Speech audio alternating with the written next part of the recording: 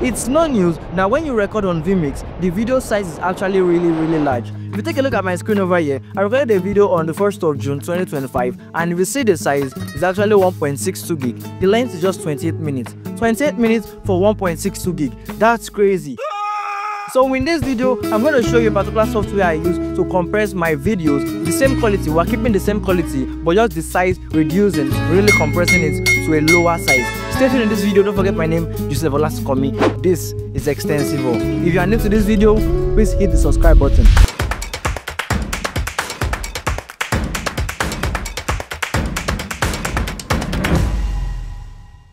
Okay, so let's just dive straight into it. The software I use is called HandBrake. So we're just going to first download HandBrake first of all. HandBrake is actually free to download. Just go to HandBrake download. It's free to download, not paid, nothing, just free. Click on the HandBrake.fr over here.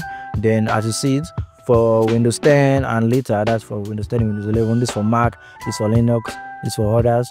So just click on this and we're going to download the exe installer. HandBrake, yeah, file name, that's 23 MB, not that much, and it's downloading actually, so it should automatically download our HandBrake. Alright, so once you download it, just click on it and install like if you install any other software you're using. And once that is installed, let's go straight into it. This is how your HandBrake will actually look like. You can choose a particular folder that has videos with multiple files if you want to compress all of them in that particular file, or if you just want to select a particular video. This is over here, so you can just select this from here, or you can just drag and drop. I prefer dragging and dropping. So we're going to go to where our video is saved in, and you know in vMix when you record it's saved in document vMix storage, except you've changed this one to desktop vMix storage. This is not the one I want to do, this is the one I want to do, which is 1.62 gig. So you drag it and drop in HandBrake, drop over here, then it scans it. This is the video, it's a particular prayer session in church. I usually used to record my prayer session in church so I can post it out for the church on Telegram and on other platforms. So normally you should just click start encode and it will just start compressing, but you can change the presets if you don't have, maybe if your video is not 1080 30 FPS. If you want other, by default it will be 1080 30, but if your video is 720, this is over here. If your video is 4K, if your video is this, you can click others also. If you want it very fast for 4K, it's over here. You can actually check others also, look at it for Android and stuff, but I would advise you to just use this, the default, that is fast 1080 default. Yes, then if you want to your video, if you want to compress also, if you want to increase the quality, you can increase it. The higher it is, the higher quality to be. If you want to reduce, you can reduce it. The lower it is, the lower the quality and the lower the size actually. So just leave it as default, which is usually in 22 by default. Yes, by default is in 22, which is actually really good. The only time I actually reduce it is just maybe if you want to post to YouTube and I know that there's a copyright song on the particular video, I just compress it to the lowest, then I post on YouTube, make it unlisted so that I can actually see what particular part is being copyrighted and I can fix that particular part. Because if I compress it to the lowest, it can just be like 200 MB, it can be like 10 MB. It's really small, but the quality will be real bad. So I just compress it that way so I can just see where I need to fix to re-edit, to change the music that is copyrighted, and then I come back here and change it back to 22 so I can encode. This is the frame rate. Say if you don't change to 60, you can change to 60. My video is in 30 actually. My video is in 25p, so don't leave it in 25p. If it's one of my videos for YouTube, I'm going to put it in 60 because I record in 60 FPS for 1080.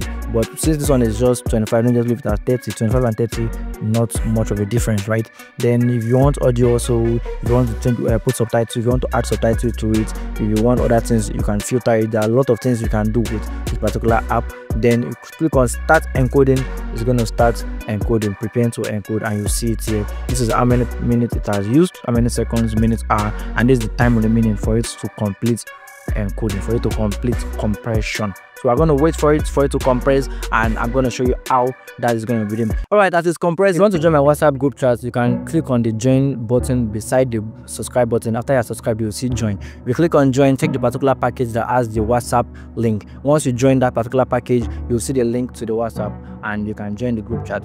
Yes. Alright, it's compressed. Let's go check it out, guys. So in the vMix storage over here, which we have recorded on vMix, is actually 1.62 gig 28 minutes 38 seconds, 1.62 gig. All right, so in Handbrake, whenever you compress, usually by default saving it in videos, just in your videos here. So if you cheat over here, you'll save it here, 566 MB, length 2838. So it's still maintain the same video length, it didn't cut anything off, and the same quality of video, which is now 566 MB. So it cuts it in more than half.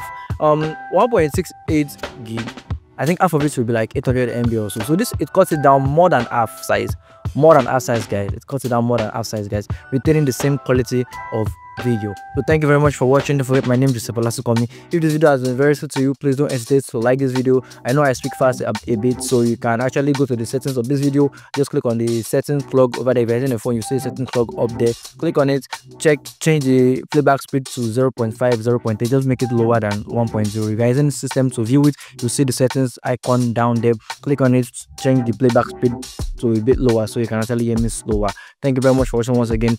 If you haven't subscribed, please subscribe. See you in my next video.